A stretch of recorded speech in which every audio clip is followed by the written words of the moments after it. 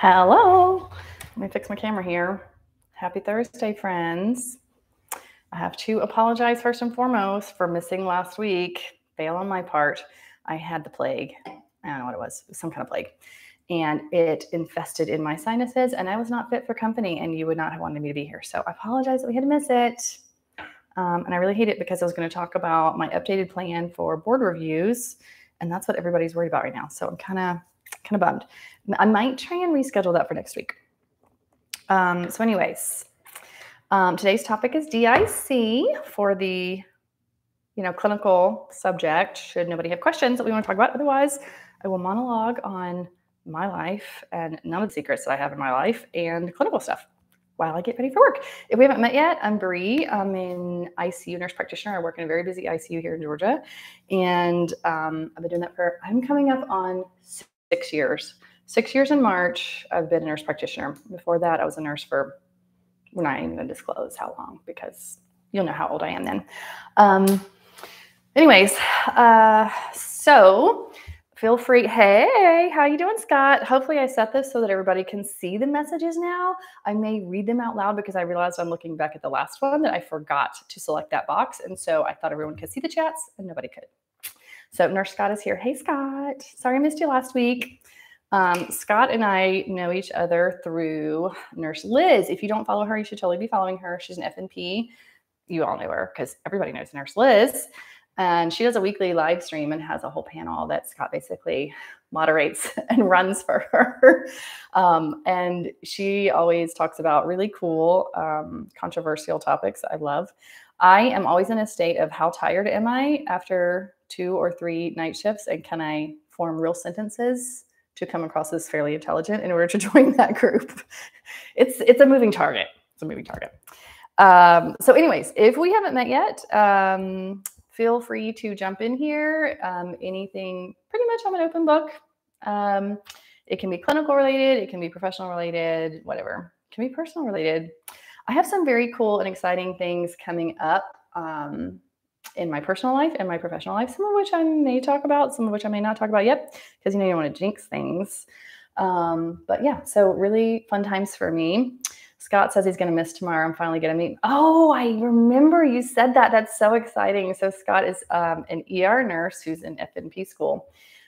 So that's really exciting. Is this going to be your first rotation? I think maybe it is, right? You just started school. I remember my very first rotation, I was scared, like shaking in my boots when I showed up. Like, I remember it was like a week on a heart failure floor, and she was like, okay, go see these 3 people. And I was like, and do what?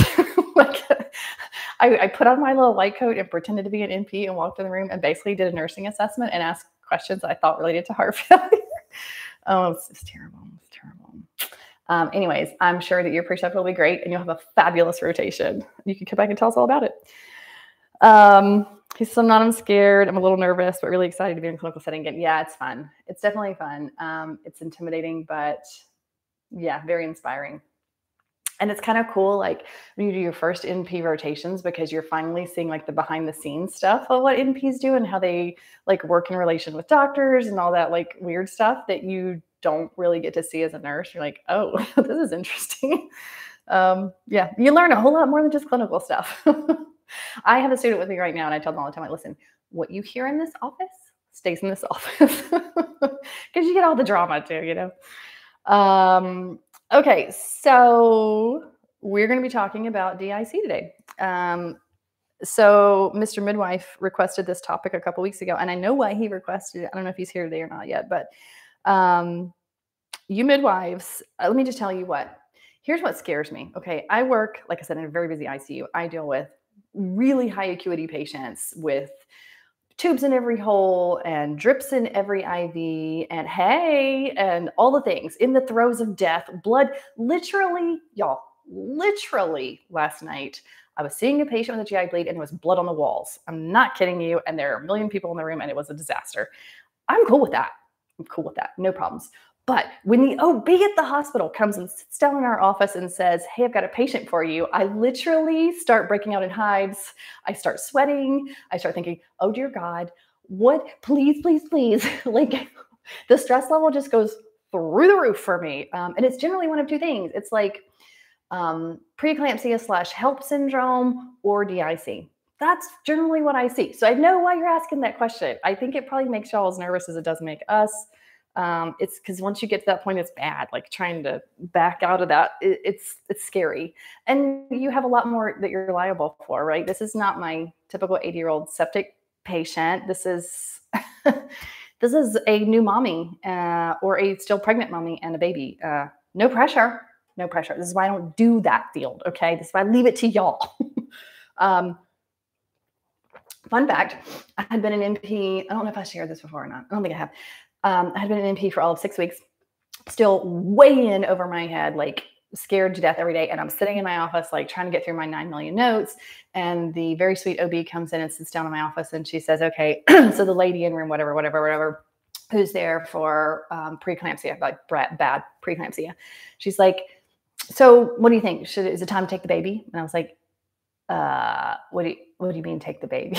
She's like, should I go ahead and deliver the baby? And I was like, I don't know. How do we make those decisions? I don't know. You're asking an NP of 6 weeks. I have no freaking clue. I was like, am I supposed to know these things? So yeah, I don't love your population. I prefer y'all stay over there.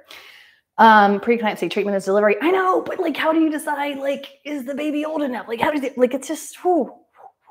Yeah, I don't love it. Maybe you can do a talk for us on preeclampsia. I don't love it. Particularly, I'm like the end state. Like preeclampsia is like it's like a range, right? There's a little bit and there's a whole lot and there's HELP syndrome and there's DIC. It's like, where are they at in that spectrum? So, but what's interesting is that, and I'll get to some like organized stuff here in just a minute. I know I'm kind of all over the place right now, but most all of the HELP syndrome, yes, let me clarify, Nurse Scott. Yes, elaborate game of chicken. Yes, so it stands for elevate something, hepatic enzymes, elevated liver.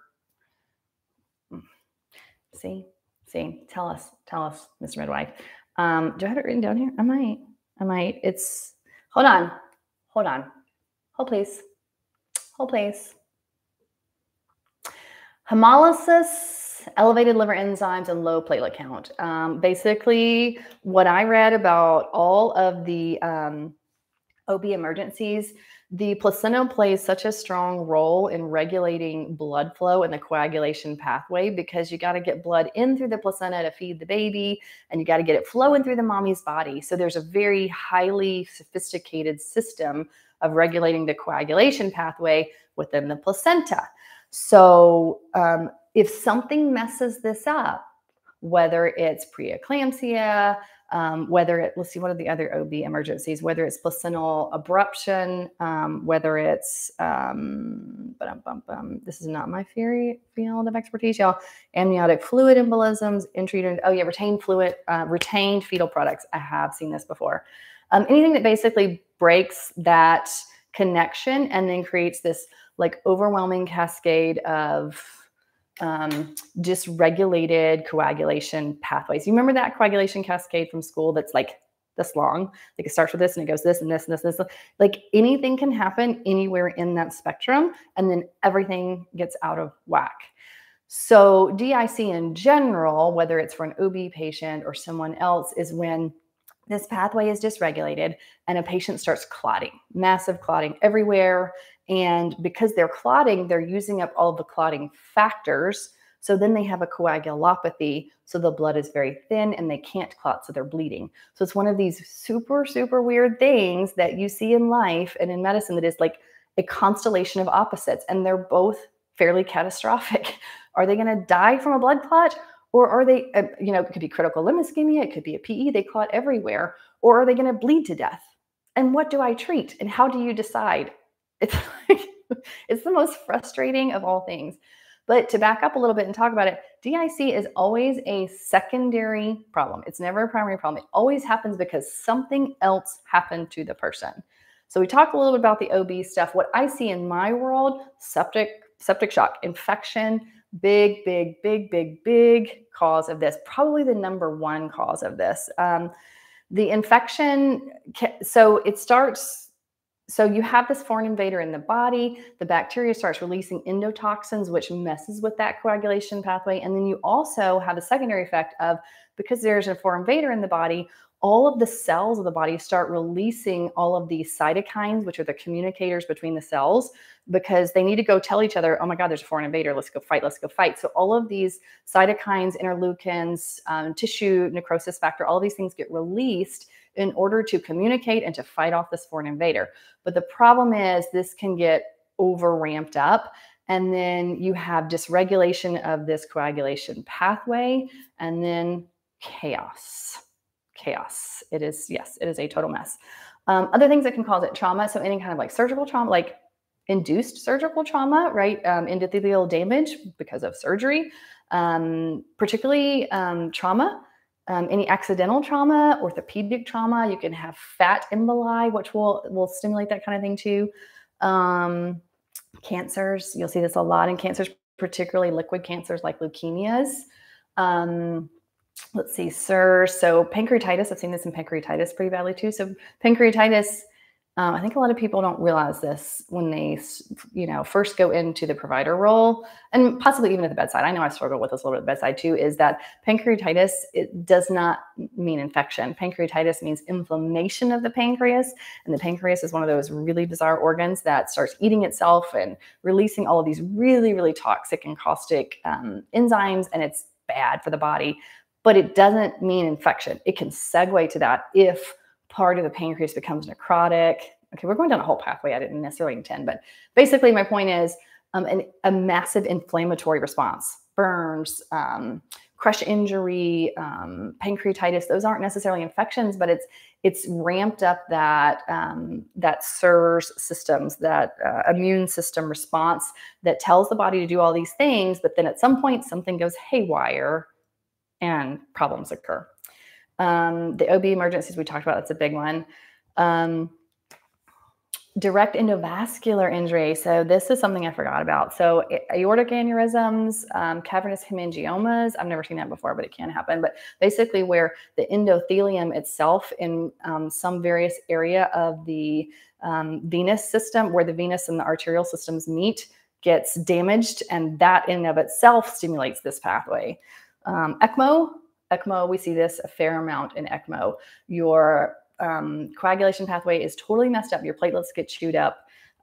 You just have massive consumption of your coagulation factors with that. And some people propose that there's sort of an acquired von Willebrand syndrome with ECMO. And so von Willebrand factor, I think of as the glue. This is the glue in the like when you're thinking of blood and how blood is either viscous or coagulating, von Willebrand factor is the glue that starts binding together platelets to make things form a clot. So von Willebrand factor inherited problems could do this. And again, people had, oh, really? Fascinating. Mr. Wife said his wife had von Willebrand factor. Very interesting. Not a very common thing. Interesting. I have no idea what surveillance is like for that in people who are not sick. Interesting. Okay, and then transplant rejection. So you can have people who have a subset of people, when they get a transplanted organ, can have a rejection syndrome, and it is really bad. I have seen it particularly in what I call liquid cancers, so hematological cancers. I've seen rejection syndromes. I did a rotation at Winship, and I saw it, and it's, oh my gosh, it causes so many problems, but it can lead to like downstream DIC, pretty bad. Exactly. Scott says, looking it up to date. One of the friends I work with, when I first started, I was like, oh my God, I just have to hit that up to date button on every single patient. She's like, no, you don't tell people you're looking up to date. You're consulting Dottie. That's up to Dottie. Yes, in doubt. Always when in doubt, look at some literature, and up to date just makes it so easy for you to do so, friends. If you are new to this field, up to date is your friend. It makes it very concise and easy to read. And also fun fact, up to date will track your CME. So when you go to renew your license, you can use those hours. I got to start putting on makeup. 15 minutes in, I know y'all are like, why haven't you started putting your makeup on, Brie? Okay, fun thing I wanted to share with y'all today, my fun part of the day. I'm dry girl. I have terrible rosacea and I'm dry all the time. So I exfoliate like twice a week. And then I put on my favorite face oil. I can't see it without my readers. Seriously, priorities. I know, right?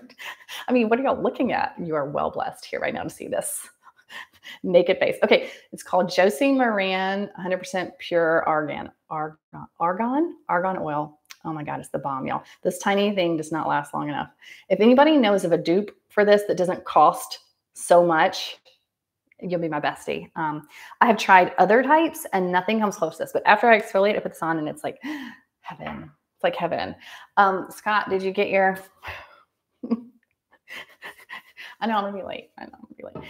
You know what? They're okay. They're accepting of it. As I say, as long as you are entertaining and happy to be around, people are like, it's okay if you're late. It's okay if you forget things. Now I burp and go, yeah, but it's not fish oil, right? It's my favorite way to consume things I don't want to consume. I love it. It's great. Okay. All right. Okay. So first I use my favorite Bobbi Brown face base because 12 hour. No, this is actually, I'm going to have this makeup on until 8 o'clock in the morning. Let me tell y'all, when I signed out this morning at 7:30, I was a delight to look at. It doesn't last that long. So this helps. This stuff helps. True. It's not fishy at all. It has, see, tell Miss Midwife, it's not going to make you burpy. It's fine. It tastes good. You get your fish oil in, you can still eat all your cholesterol. I'll be able to go to work and eat my chicken nuggets because that's all they have at 10 p.m. in the hospital. Funny story on the intersection of cosmetics and critical care. Oh, interesting. Oh, you guys are entertaining me. I know y'all come here for the makeup. I know you don't come here for my shining personality or the clinical stuff. It is just for the makeup.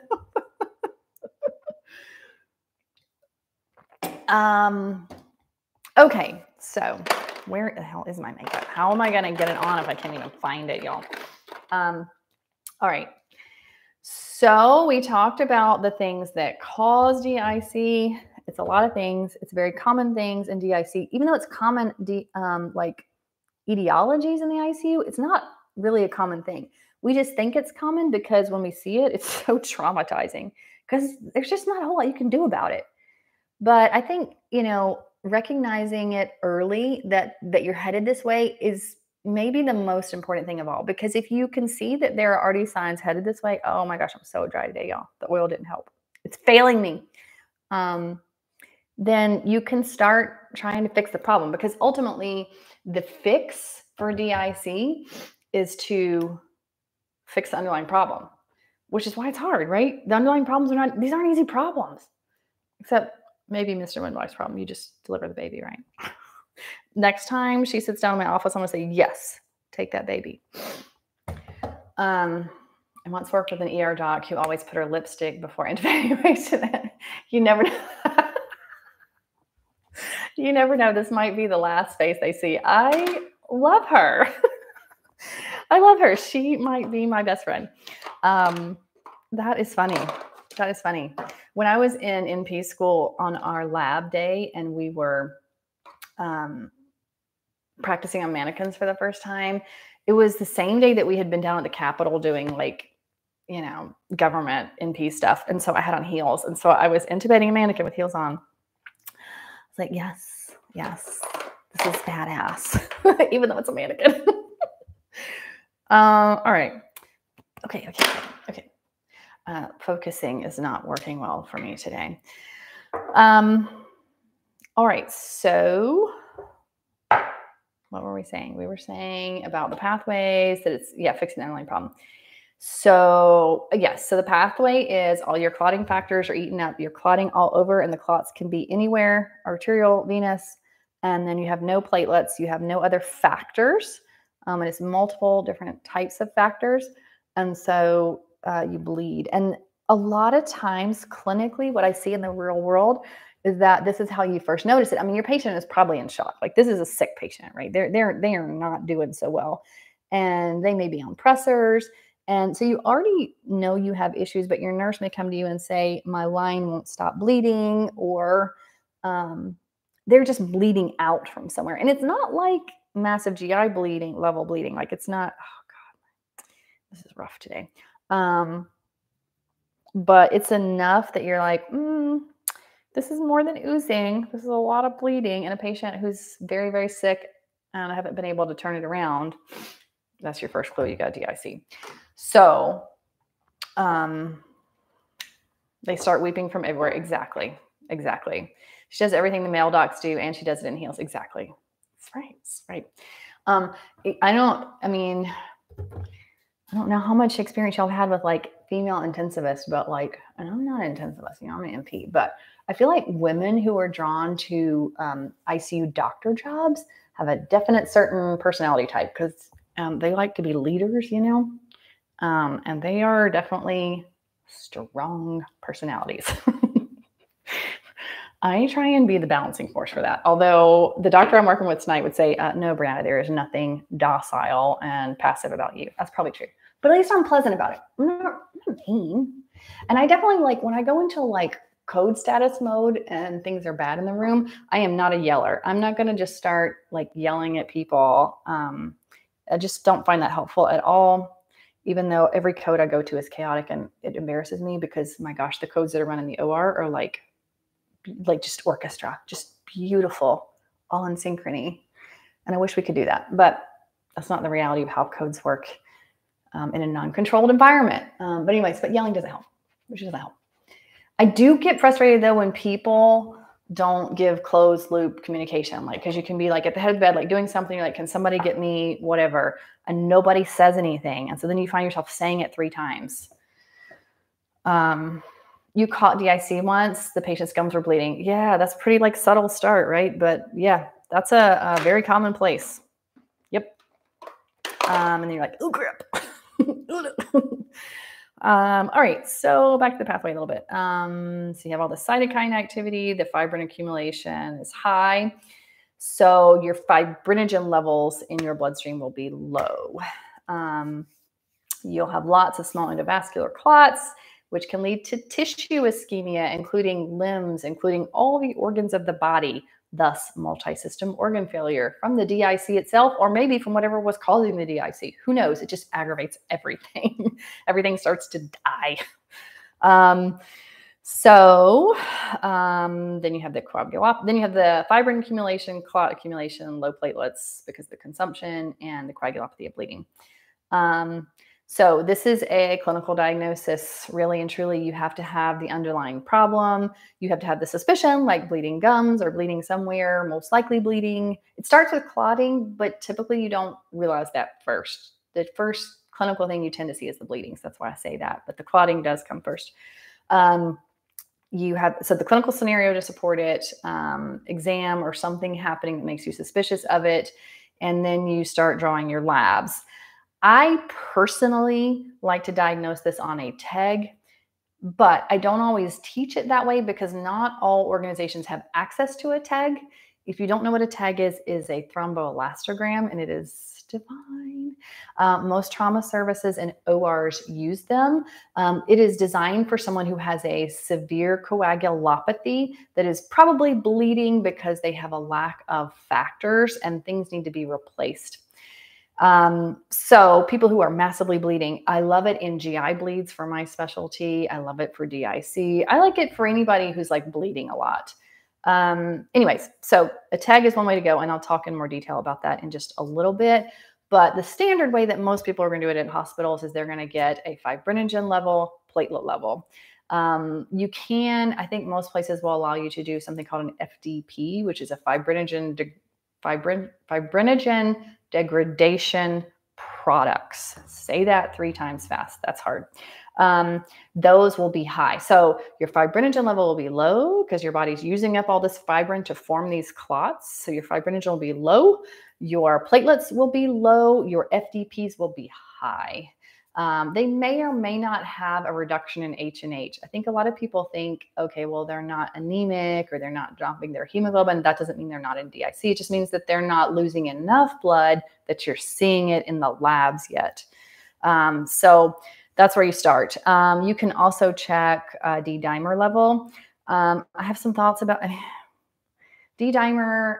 I don't have a love affair with D-dimers, because a D-dimer really just tells you that there is inflammation somewhere in the body. And my God, what in the world in the hospital doesn't create inflammation? So, I mean, I think more than anything, a D-dimer level excludes things. So if it has more negative predictive value than positive predictive value. Same thing with PEs. Like every hospitalist I know wants to order a D-dimer on someone that they think maybe has a PE. And I'm like, why? I mean, it's not going to be negative. It's never negative. I've heard you can call hard and raise your D-dimer. That's probably true. That's probably true. Anything can raise your D-dimer. Anything. One time, fun fact, one time,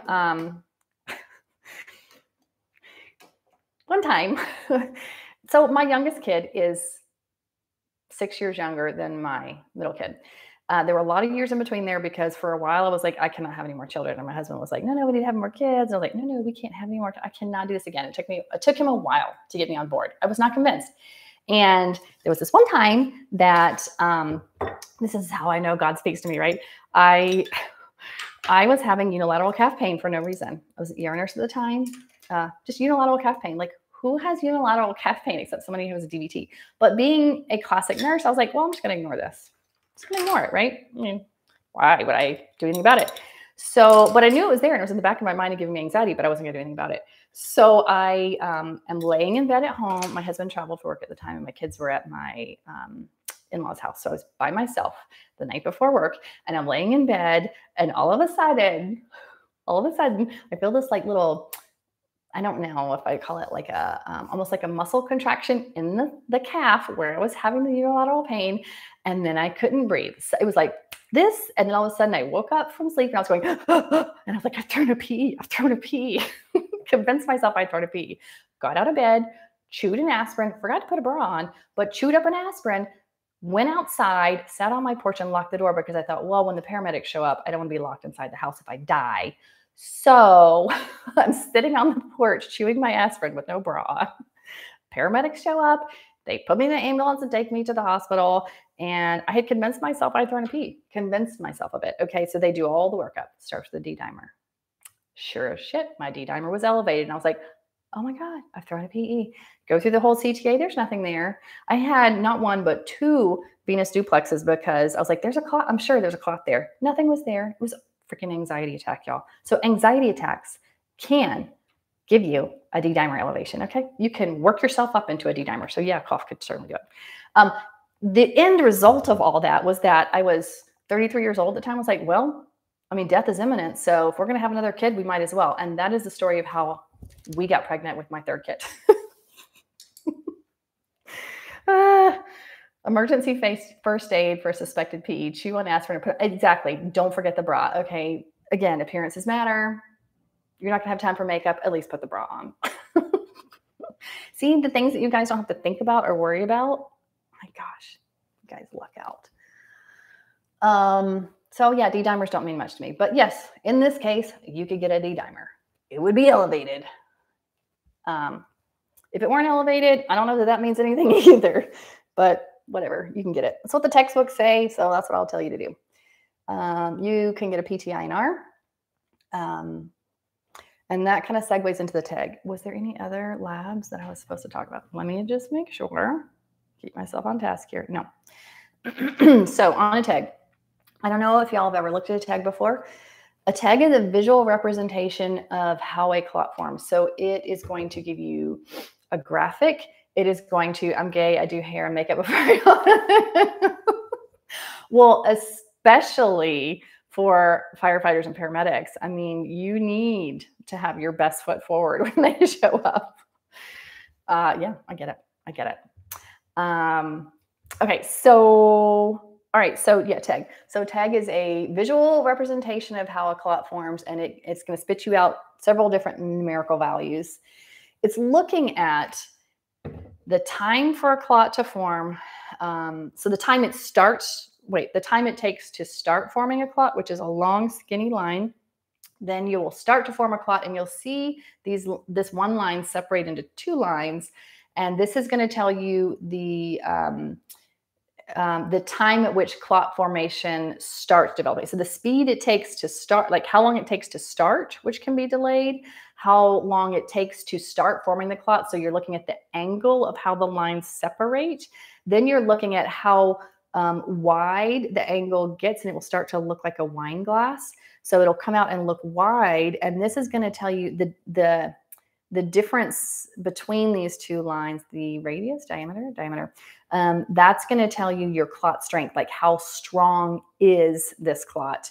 And then eventually it'll tell you how long it takes for the clot to start degrading, so fibrinolysis. So all the factors of how a clot is formed, from like time to strength of, I'm not saying this very well today, but all the factors around how a clot is formed. And I like it because I'm a very visual person. So normal is going to look like a typical like white wine glass. When you start looking like a red wine glass with a short stem, you have a very short R time, and this is a problem. This means you're clotting too soon.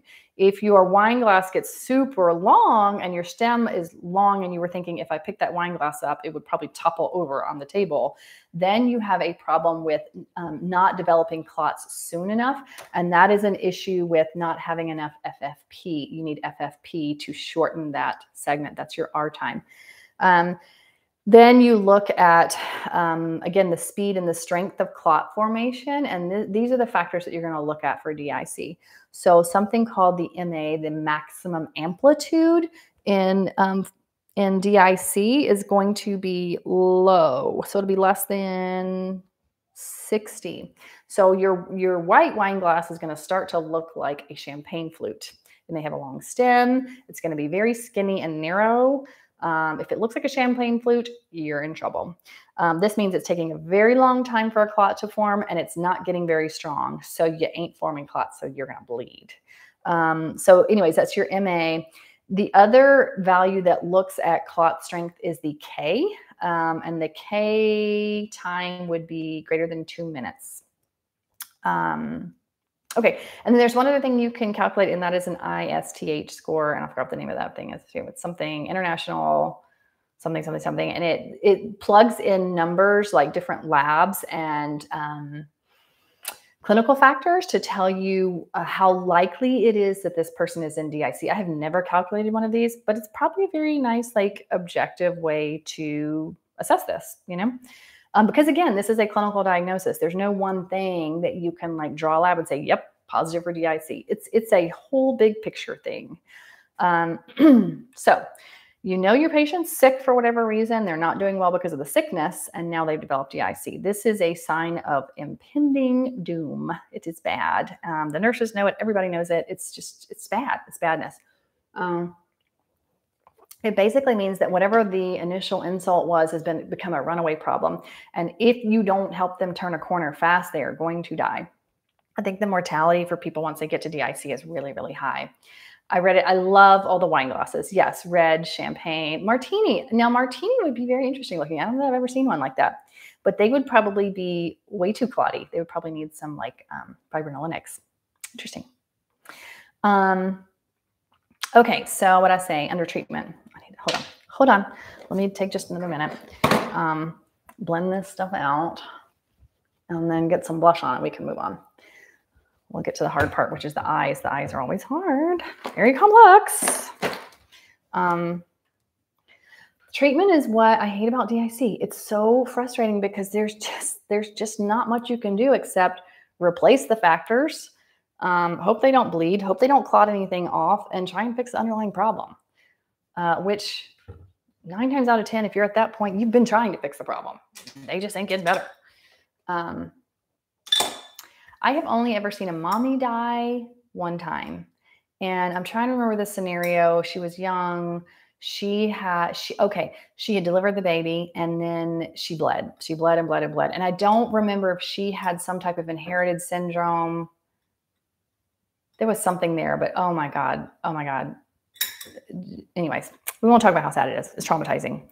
Because I can handle my septic grandpa. I can handle my pancreatitis who's been drinking alcohol for 100 years. And, you know, sorry. I can handle that. Mommies, come on now. Okay. We talked about factor repletion. Oh, I kind of already talked about this. So using your TEG as a guideline. Long R time, you may have an elevated INR, you may have an elevated APTT. Basically, you're going to get FFP. And this is what I see most commonly deranged, not necessarily in DIC, but in everything else. Usually the problem is people have a long R time, give FFP.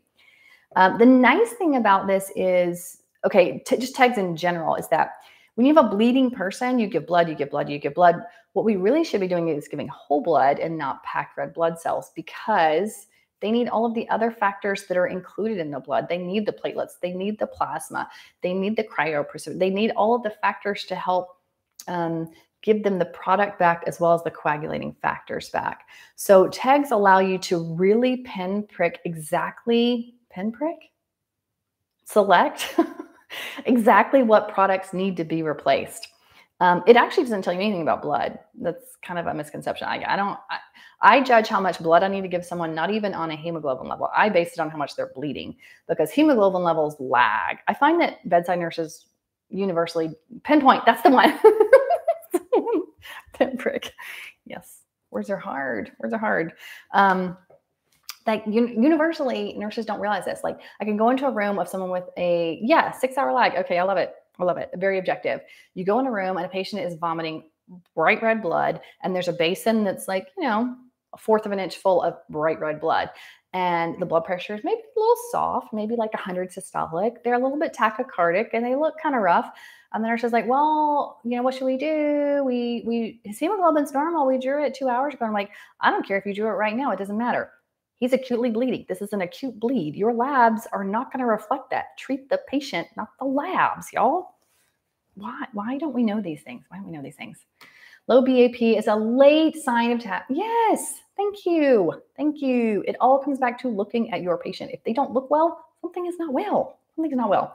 Okay, I want to go back a minute because Mr. Midwife said he's only lost 2 to 3 moms, which is great because you've been practicing for a long time, right? But yes, very, very devastating. Those are not people who are supposed to die. They're not. They're not. For me as well. Okay. All right. What am I doing? I think tonight is going to be Browns. I'm thinking Browns. I'm feeling the Browns. Because last night was GI bleed last night. I guess that's why I'm talking so much about GI bleeds, because we had some bleeders last night. It's like everything comes in waves in the hospital, right? Nothing but COVID. And you have nothing but alcohol withdrawal. You have nothing but PEs. You have nothing. It's all GI bleeds right now. Our poor gastroenterologist had to get up multiple times last night and come in and scope people. I felt bad for her. But I was grateful that she did.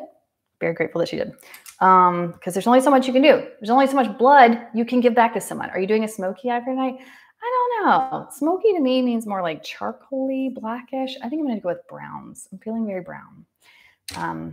Probably not the color of my melanotic stool patient last night. So not coffee ground brown, but maybe regular poop brown. That's what I'm thinking. Everybody else who's on here is like, what the hell? What is this show about? What is this show about? Does anyone else have questions they would like answered? This is the Scott and Chad show, and I love it. I'm here for it. Yeah, brown. Okay. Yeah, this one. This one. Okay, so we were talking about products, yeah. So low platelets or low MA on your, well, we already talked about this. This is the main thing that you're going to see on DIC. Your platelet count's going to be low. If your platelet counts aren't low, you don't have DIC. You just don't.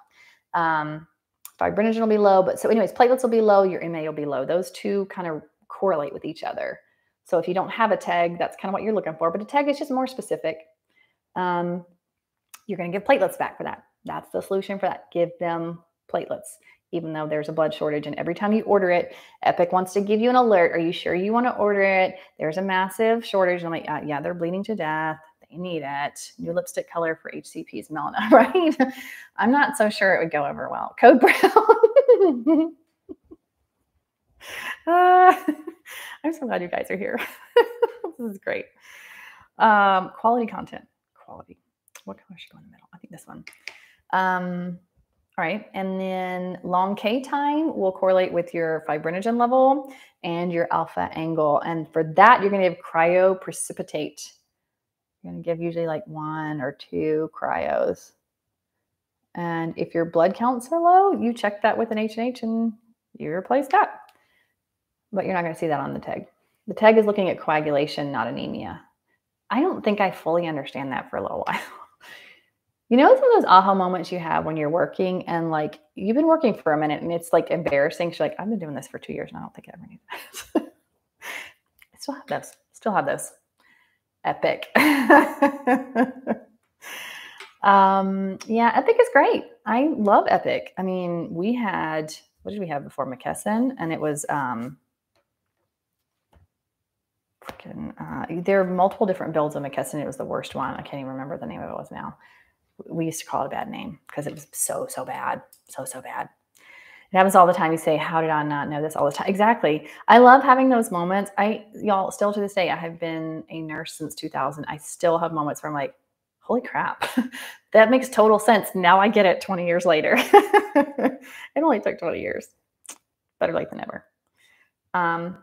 Okay, so yeah, smoky brown. Yeah, I guess this is kind of a smoky color. I mean, I suppose so.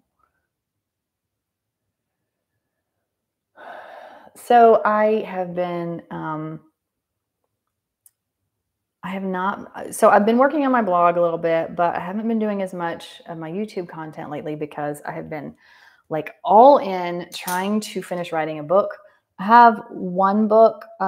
It's called The Ultimate H&P Cheat Sheet. And it's like, I mean, speaking of Epic and trying to write notes, like,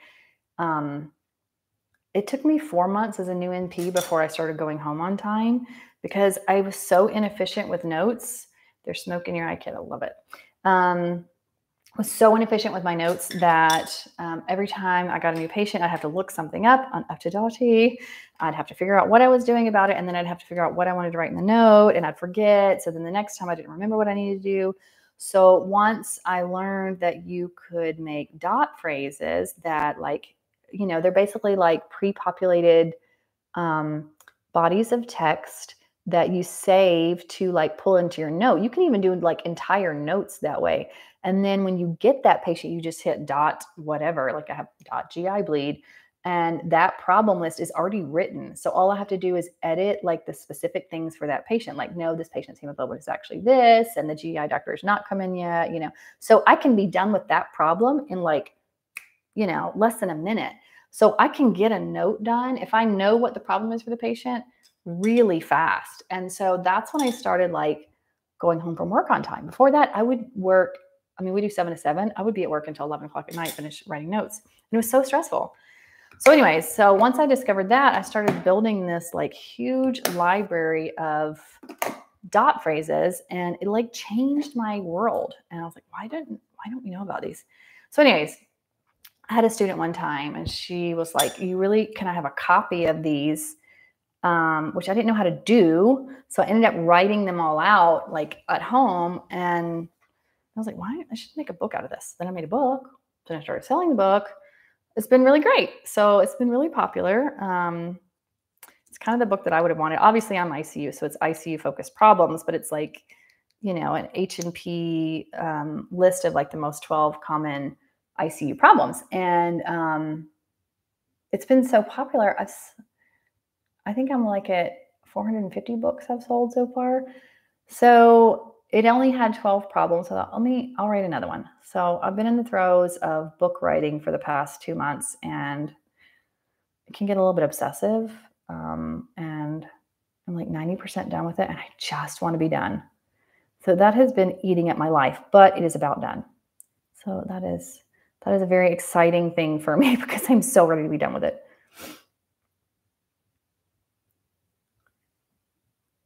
Note writing is hard. I always thought that the hardest transitioning thing for me as a new NP would be learning how to talk to nurses and not feeling like intimidated, because like, what if they ask me something I don't know and I'm gonna look stupid and they're not gonna like think highly of me, and then they're not gonna do what I ask them to do, and like they're gonna know I'm an imposter. It wasn't at all. It was freaking note writing.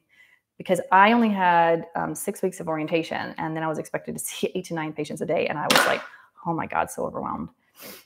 But dot phrases changed my life. So when I have students with me, I have one right now, I'm like, look, I harp on it so much, because it's how you start like saving your work, and you learn the right way. You build your library of dot phrases the right way. And it takes a while. It's hard at first, but then you become like the most efficient person. And writing notes is how I work through a problem. This is how I figure out what's wrong with a patient. I mean, I can stand in a room and figure it out, but until I like start looking at the labs and like putting it all together, to me, it's like a mystery. It's a medical mystery.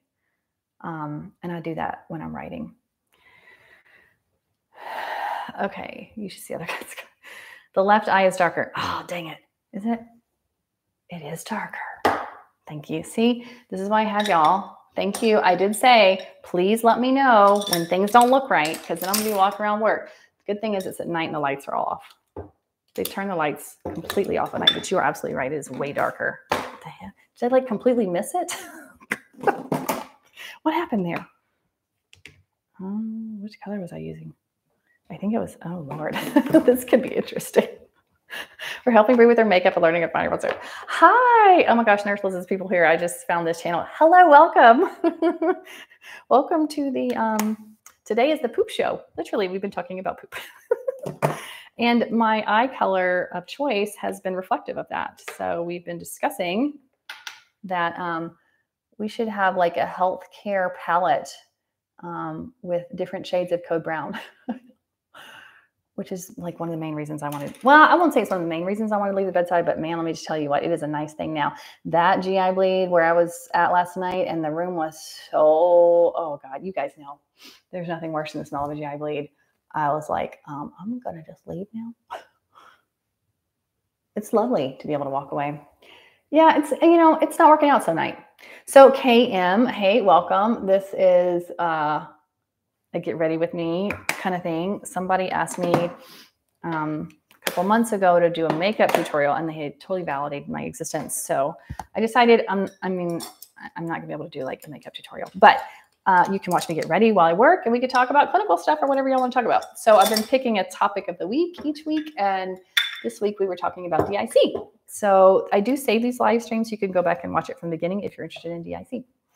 Last week we talked about liver. No, it wasn't last week. Last week I was sick. But the week before that we talked about liver failure, and it was a rough topic.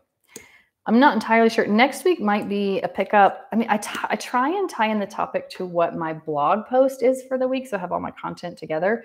But I don't know. Last week I missed talking about board review, and I really kind of want to talk about it because so many people want to talk about how to study for boards because everybody just graduated in December and everybody's freaking out. I remember that place too. And I have some really, really great ideas on how to study for boards. I mean, not only from how I did it, but I had a student last year and she gave the best advice for what to do that I wish I had known. So I may go off blog topic next week.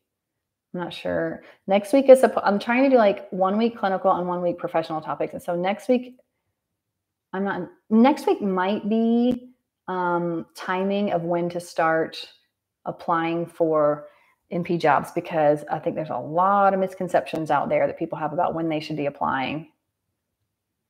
And I have strong opinions on that. I mean, I have strong opinions on most things in life. So welcome. Christine, I'm in nursing school still. I should totally update the creepy incognito account. Yeah, welcome. You can go by whatever you want to go by here. We are all inclusive. You can go by KM if you'd like to, but welcome. In nursing school, okay, what kind of nurse do you want to be? Practice test, heck yeah. Practice tests are, so I used Mometrics Test Bank. I did a lot of the DRTs from Barkley, because I did the Barkley review, but I liked those Mometrics books, and there's a lot of different companies who do them, but Mometrics reached out to me like after I made that video a couple of years ago about how I study for boards. And I mean, I think they kind of wanted me to like hawk their stuff. It just never really worked out, but I do, yes, that's how I learned too, just doing it. But my student, I mean, not to give away what we'll talk about next week, but my student was like, I mean, I did question after question after question. However, she was like, you really should, on top of that, be scheduling once a week, like a practice test scenario where you set an alarm. You have, how long is your test? 4 hours. And you take 175 questions with one break, with one piece of paper for a brain dump, and you literally mimic taking the test. And I'm like, oh my God, that's genius. I mean, for those of us who have severe test anxiety, and next week, oh yeah, I'm totally doing test stuff next week because I've got to tell y'all my test experience because it is the most entertaining. It'll be the most entertaining 10 minutes of your life. And if your story can beat my test story, you will get like 10,000 bonus points in life or something, because I don't think anybody's story can beat mine. It is absolutely hysterical and tragic at the same time. She wants to be the kind of nurse who gets paid. Well, she won't have any problems with that because holy crap, nurses are making pretty much more than I am these days. You can do whatever you want to do. You can go into whatever specialty you want to go into. You can walk in the door. It's a good time to go to nursing school. And don't let people on all the forums tell you that nursing will burn you out. Nursing is the worst. Nursing is a great profession. I mean, if you get burned out, you just do something else. I change jobs every 2 years. Every 2 years. Y'all, did you see this headline today? I need to read about it. Okay, I'm not going to be able to speak educated about it because I haven't read about it. But I saw somebody talking about it, actually on TikTok. That there were some nurses from Florida who weren't actually nurses that were working as nurses during the pandemic and somehow got licensed, like fake licenses. Does anybody know anything about this? What the what? It doesn't surprise me. I will say there were some RNs on our unit, those fake schools. What?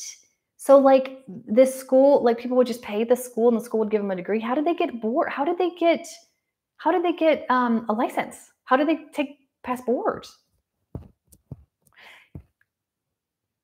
Well, that's a whole different topic. You know, you and I are on the same boat on that.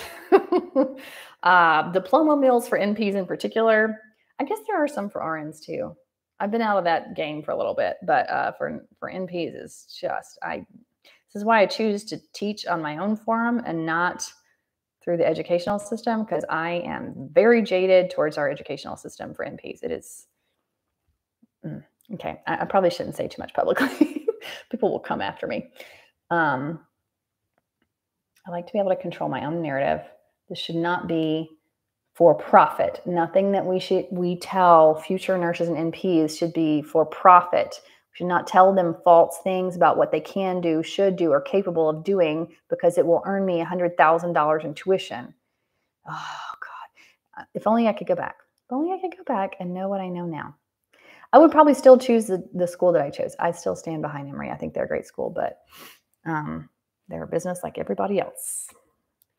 NCLEX review. Florida also has the lowest NCLEX pass rate overall. Well, apparently there were like 7,000 nurses that are being brought up, and there were more that they found that had this fake degree. Still, the sinus. I am coming off the heels of a gnarly sinus infection, and there's stuff. There's just stuff. I apologize. Okay. Am I done? Is it even enough? Even enough? I think it's even enough. Let me just make sure before I go. Oh, I forgot to talk about snake bites. Snake bites. I've seen DIC with snake bites and cancer. I've seen it with cancer too. Transfusion reactions can do it too. Trolley, I forgot about that. So anyways, on the last part of my blog, I talk about how to correct it. It's all just fixing the underlying, like you give products and you fix the underlying problem, like OB, deliver the baby, remove the placenta, remove the retained fetal products, mitigate preeclampsia, ECMO, stop the ECMO, surge sepsis, find the source, treat the source, trauma, stop the bleed. Like it's not complicated. It's just complicated because you may not be able to do it. So I did want to wrap that up and say that, yes, here's what you do about it. You recognize it early, try and fix the underlying problem and give them products back and pray. Have realistic conversations with your families. So that wraps up DIC. I hope that was helpful. Yeah, these nurses. I'm going to have to read about this tonight because I just can't. I mean, part of me is like absolutely astounded by it. And part of me is not shocked at all because y'all, I worked in a COVID hotspot. I can't say the name of the place where I work, obviously, but I worked in a COVID hotspot. I mean, when I say a hotspot, we opened up an entire unit of 33 beds that were not an actual ICU, but it was the best we could do of vented patients. 33. And that's just that level of COVID. Then on top of that, all of the like non-ICU level COVID, we opened a mobile unit outside the building that was, we called it the trailer, but it wasn't a trailer. It was a very nice mobile unit that housed 20 something patients. We were at one point in time boarding people across the street in the psychiatric facility's gymnasium. We had more COVID than we knew what to do with. It was legitimate hotspot crisis. So we had more travel nurses than I've ever seen in my life. And I was a travel nurse for 4 years, long before COVID. So I got nothing against travel nurses, nothing at all. I am all for it. And I don't like when people are biased against them because people are. But let me just tell you, some of the nurses we got in there, when we joked, we were like, are they actually a nurse? But many of them had been a nurse for a very brief period of time. And then we're coming into an ICU of very, very, very sick patients. And basic things that you would communicate to them that even a non-ICU nurse should know, you were like, wait, what? Wait, what? Like one of my coworkers tells a story of asking a nurse to bring her an ABG. Can you bring me the ABG results? And the nurse printed out and brought a copy of the CBC. Wait, what? She also told me a story of a time that chaos was happening, and she asked a nurse multiple times. She went to the head of the bed to start intubating. She asked a nurse multiple times to start CPR, multiple times. And she thought, maybe he just didn't hear me because there's a little bit of a translation issue. Okay. Then maybe he's in a state of shock. No, she actually mimicked doing compressions on the chest, looked at her with a blank face. Like, oh, I don't understand. Sounds the same, right? It's blood. It's blood. No. So yeah, maybe it doesn't surprise me so much that there were people who weren't imposter RNs out there working, trying to get all that money. You know, money will do things to people. It was a bad time. I'm so glad we're not there anymore. It's scary. It's super scary that people would be that selfish that they would put other people's lives in danger. And yeah, I mean, there were certainly people working in the ICU that shouldn't have been in the ICU, but you know, not being a nurse at all is a whole nother level of holy cow. How does this happen? How does this happen? I could tell you other things, but I probably shouldn't because some of it gets a little bit like hospital specific and I don't want to lose my job. All right, so I'm going to wrap this up. We're at 57 minutes. I'm kind of narrowing this down to about an hour every time. This is going to be a lot of noise, but my gosh, the shedding. Anybody have any last minute questions or things they want to bring up? I'm pretty darn sure at this point I've committed to talking about board review next week. Oh my gosh, I love you, Christine. You're my best friend now. Thank you for showing up. Good luck with school. Let me know if you have any questions. What did I, as a nurse, pretty much everything, because I'm a job hopper. So my first job ever was in the ER at Grady because I had Trauma Life in the ER was the popular show on TLC. And I was like, oh my God, I want to do that. I want to be a trauma nurse. So I kind of pulled some strings. My mom was a nurse and she helped me get a job in the ER at Grady. So I went straight there. And I still say to this day, the best stories of my entire career are from those 2 years at Grady. I cannot tell you the entertainment value. Oh, for MSN. Where did I go to MP school? Oh, gotcha. MP school. I went to Emory. So I did my acute care, so AGA CNP at Emory. And I had a great experience there. I loved it. Very, very expensive, kind of Ivy League school, but it was kind of what I needed for me. I wanted something super fast, and they were only 18 months. And I wanted fast. They had a palliative care fellowship because I thought I wanted to do palliative care.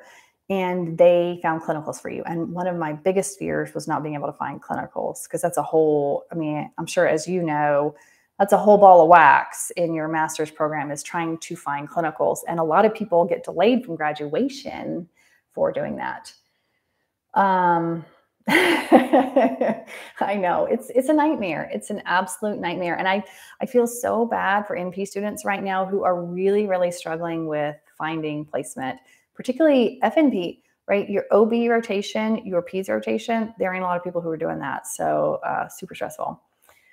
You might want to look into, I don't know how much you're paying for school or what your budget is, but you might want to look into paid preceptorships, because if your school doesn't help you much or you don't have options for it, what you would offset in paying for a preceptor might just save you graduating, a whole semester early, because I've heard so many horror stories about people delaying graduation because they can't get in those 2 specific rotations. So maybe consider that. It's a little on the pricey side, but you would have guaranteed rotations. RL says, hello. Do you know anything about medical massage therapists? I sure wish I did, but I don't. I guess I'm assuming this is a subspecialty of massage therapy. It sounds phenomenal. Is this like sort of like Reiki, like laying hands on to heal, like healing massage? I'm down with that, but I don't know anything about it.